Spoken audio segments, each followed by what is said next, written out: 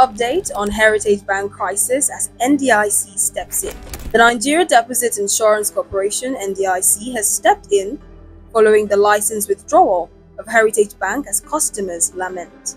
Recall that the Central Bank of Nigeria (CBN) revoked Heritage Bank's license due to its inability to improve its financial performance.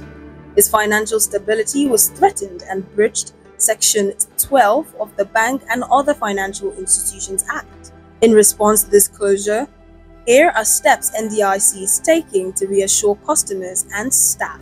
According to NDIC, payment of deposit insurance coverage claims up to 5 million naira per depositor has commenced. Depositors with alternate accounts within the industry will receive their insured amount using their bank verification number (BVN) to locate their alternate account. Those with funds exceeding 5 million naira will receive a liquidation dividend upon the realization of the bank's assets and recovery of debts owed to the bank. The NDIC has assured Heritage Bank staff that they can expect their salaries from the month of June.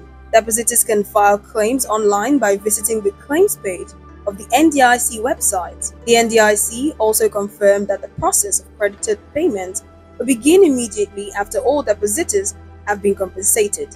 Debtors with outstanding loans are advised to contact the corporation's Asset Management Department (AMD) to arrange payment. To read on these and more, visit www.businessday.ng.